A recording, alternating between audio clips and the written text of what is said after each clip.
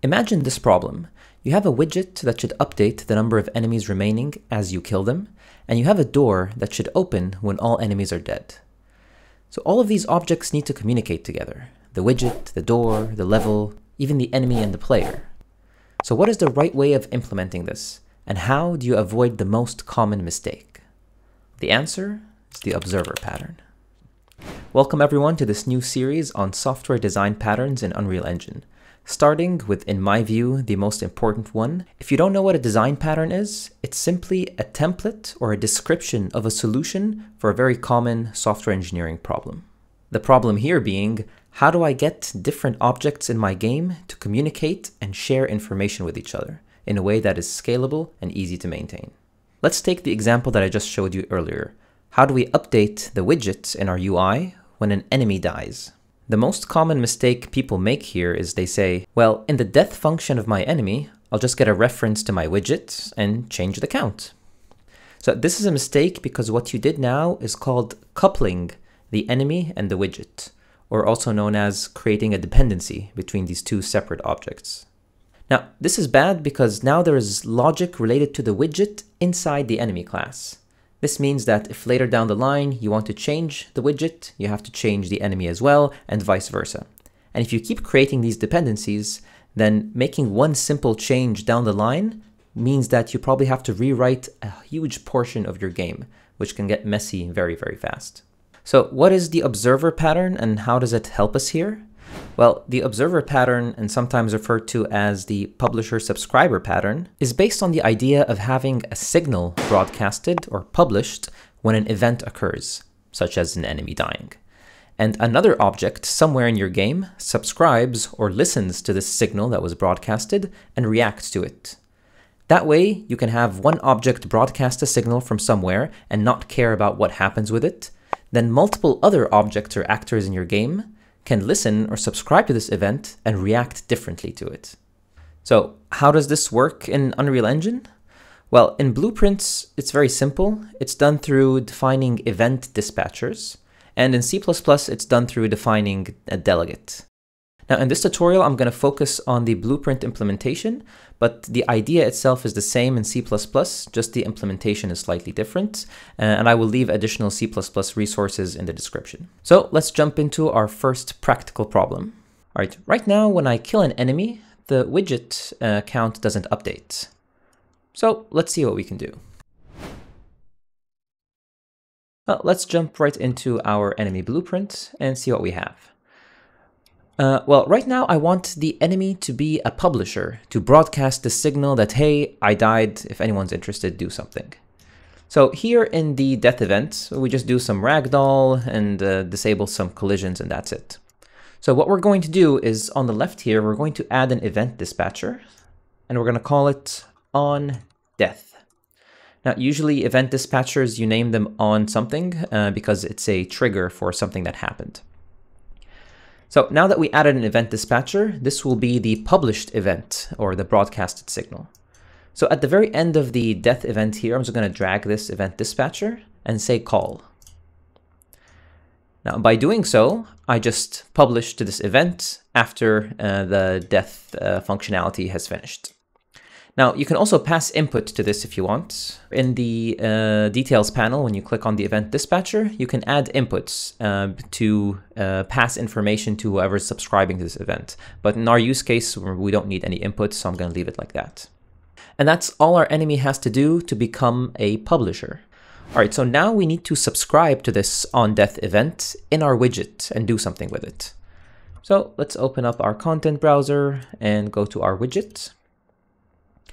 And in the graph here, right now, all I have is as soon as the widget is constructed, we just get the length of all the enemies in our level and set that as the enemy count text. So that's why it starts with 3.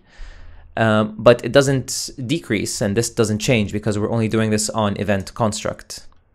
Well, now you might be asking, well, can't I do this on tick then and keep checking how many enemies are left or how many enemies died and then update this value?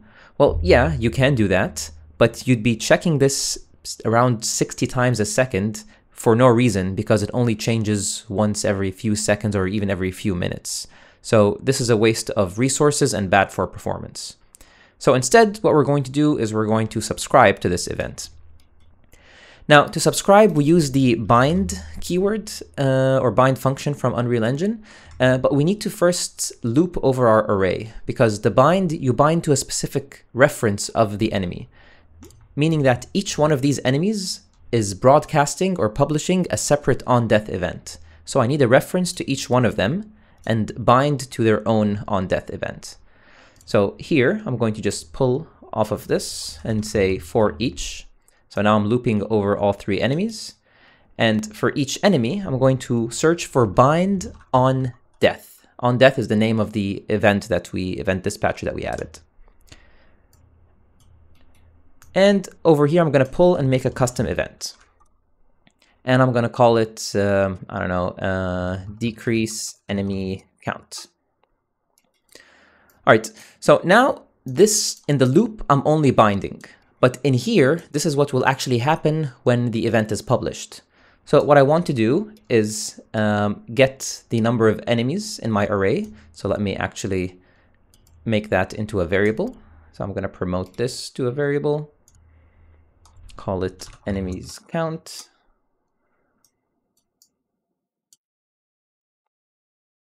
And all I'm going to do here is get my enemies count and say decrement. Decrement just means subtract 1. And after that, I am going to set the text again to this new value. And that's it. So as soon as the enemy dies, a signal is broadcasted called onDeath. And here I'm binding to it on the event construct.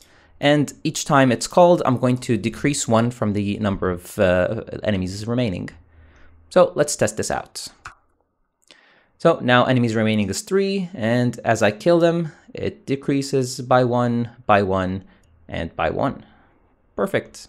Now, the most useful thing about this pattern is that you can have multiple actors or objects subscribing to the same event and doing different things. So right now, I want, when all of the enemies are dead, this blue door to open. So I'm going to subscribe to the same on-death event and then open this door. But what's the right place to do this? Well, I could have multiple doors opening and closing for multiple reasons, so I'm not going to do it in the door blueprint. But in this specific level, this door opens when all enemies are dead. So I'm going to do it in the level blueprint. So to open the blueprint specific for this level, you click on this icon and say Open Level Blueprint. Here in the level blueprint, I just add the widget. I don't do anything else. So we want to open the door when all enemies are dead. Now to open the door, you simply get a reference to it. So if I click on the door and then go to my blueprint, I can right click and it will already have a reference for my door here, say create reference. This just takes the element that you were focused on in the level. And the door has a function called open, and that's how you open the door. So I'm just going to create a new custom event here and call it open door. So whenever this is called, the door will open. But now, when do we want to call it is when all 3 enemies are dead. So we're going to do the same thing that we did in our widget here. So we're going to get all actors of class BP enemy. And we're going to loop over them. Well, first, let's get their length to store how many we start with. Promote that to a variable called enemies count. So now we know that we start with 3 enemies. And now we loop over each enemy and bind to the onDeath. There's also a shorthand for bind called assign onDeath. What it does is it binds and creates the event for you. So you don't have to bind and then pull and say custom. It's just a shorthand. And here we're going to name this event check enemy count or something, because we want to check how many are left. All right, so now when an enemy dies, I want to also decrease the enemy's count. So I'm going to get this and say decrement again. We're decreasing it by 1. And now I'm going to check, is this number equal 0? So are all enemies dead? And I'm going to do a branch. If all enemies are dead, then let's, I don't know, wait 1 second.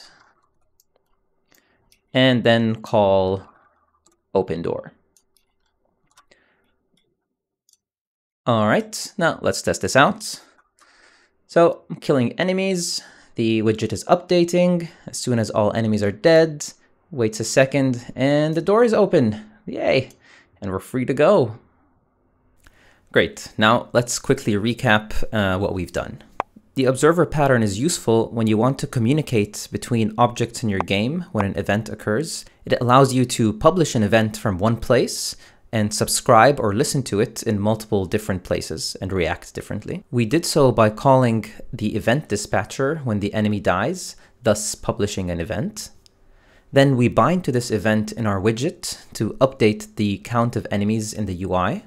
This is our first subscriber. And we also bind to this event in our level blueprint to check when all enemies have died to open the door. And this is our second subscriber. So what are the benefits of this approach? Well, now we have decoupled our enemy from our widget, from our level, thus having them all independent actors and making them very easy to update and maintain in the future because they all have their separate concerns and don't know anything about each other. We also ensure that our code is easily extendable, meaning that we can add new publishers without changing the subscriber and vice versa. And most importantly, we make our code easier to maintain and less prone to errors because the publisher and the subscriber are independent from each other, so this reduces the risks of unwanted side effects. Now, in future videos of this series, I'm going to be explaining different design patterns, such as the object pool pattern or the component design pattern, and I'll be explaining when to use them, what are some of the use cases, and so on. So if you find this useful or interesting, please consider giving a like and subscribe. And as always, thank you for watching, and I'll see you in the next one.